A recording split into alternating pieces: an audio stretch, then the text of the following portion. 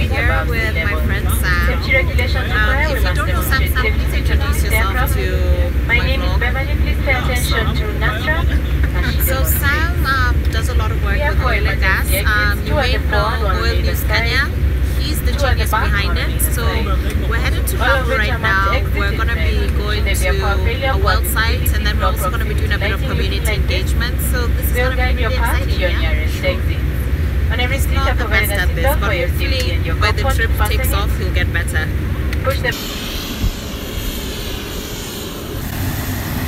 So we just got to Lamu via Malindi. The craziest turbulence I've experienced in the last 10 years. But I'm happy to be here, so let's begin.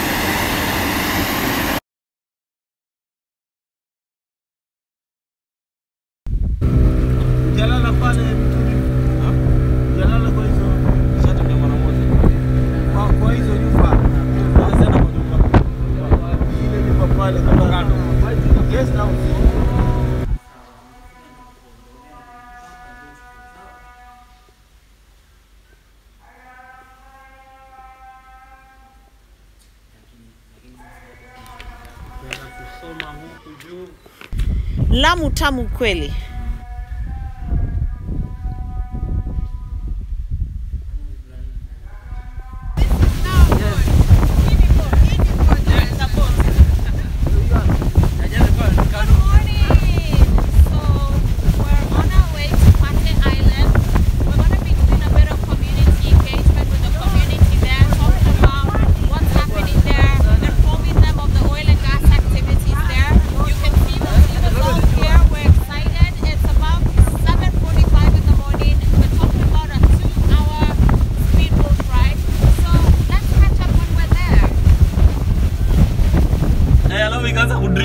So it's raining and we are stuck under this.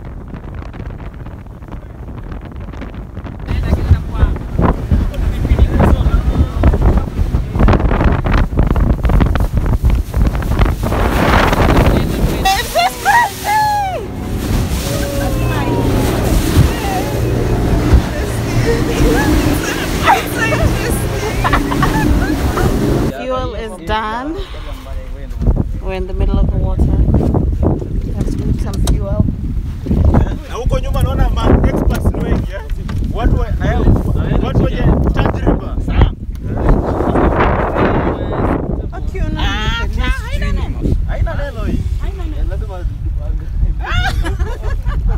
Quick fuel. Stop.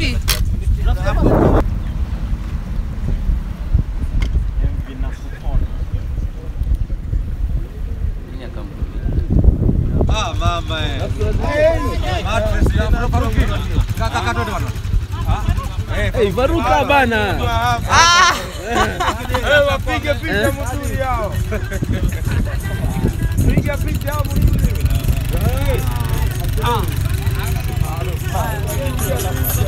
That was right.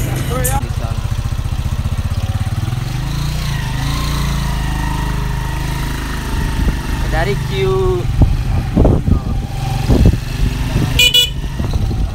Bado hajaingilia ile ya kula baharini na sababu. Hiyo ni mainland. Kwa mainland. Kwa mainland katikati ya sea unafanya. Pale kwa gogo. Takiwa na mvuvi ama na mkulima, ng'ombe wanafariki kule. Chema. Niko na kwanza wapiti hapa kabla halijaendelea lile jambo. Pengine chema. Unajua mziali akisonga nalo mnasongeza, lakini eti ni wewe chairman peke yako, basi hutoweza kupiga vita peke yako. Haya, jambo lingine tena, uwe wewe una focus. Leo kimchukua wa Kizingitini, mchukue na memba mwingine pia aje pale, si yule tu, kwa sababu sisi wanadamu tuko na udhaifu. Tukishakuja kama mkutano kama huu, wengine hubania ile information. Mimi kipindi navua na tunavua na wanawake.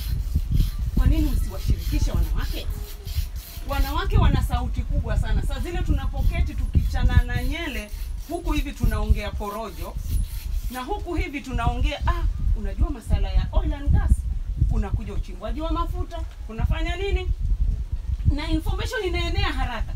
Faruk, lazima tukupeleke nje ukaone, kwa sababu kule kwetu ilikuwa ile oil yao wakianza kuchimba, ilikuwa ukienda katika mikoko katika. Umeona t-shirt yangu, umeona bana yangu, kazi ndio nilianza ni 2011, sababu ukiona nchi zingine kama Nigeria hapo Niger Delta walipata mafuta, lakini sasa wakapata mafuta alafu aje alikuwa anasema emergency preparedness hakukuwa nayo. Sasa mafuta ilienda kwa maji, masamaki walikufa, wamama walikuwa naenda kutembea kupata maji ya kuleta nyumbani, hawawezi sababu hiyo maji sasa ni chafu. So hii organization hii tunafanya ni kuongea na wamama, na hata nyinyi mkiketi hapa lazima mfikirie wamama na wasichana, sababu mafuta na hizi my energy zina affect wamama kwanza before anybody else, sababu usiku kama chakula inapikwa, hiyo firewood unaletwa nyumba ni mama analeta, hiyo maji ni mama analeta. So lazima ufikiria hizi industries zitafanyia wamama aje. Alafu tunaweza keti hapa, tunaweza ongea disaster preparedness kila kitu, lakini lazima mkuwe na short term plans, mid term plans na long term plans. Na hizo long term plans zinaweza kuwa kama mko na watoto wako shule saizi, kama wako class 8 ama ni form 2, naendaga around the country naongea na watu wasichana form 2 na waambia hizi subjects ma science, physics, chemistry, mathematics, hii nchi aje tunaenda na vision 2030, lazima tujipange vizuri.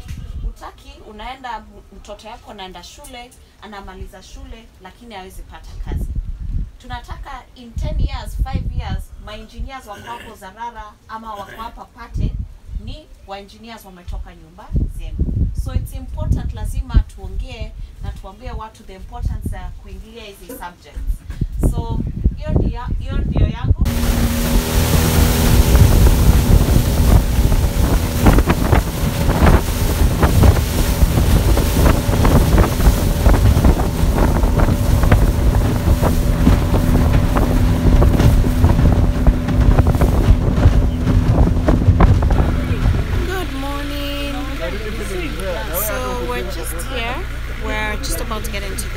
Just going through our security check.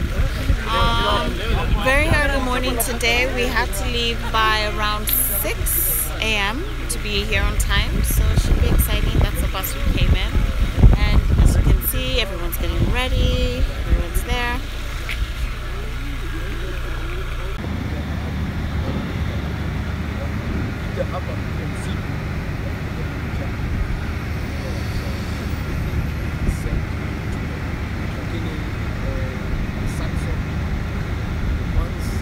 This is just an extension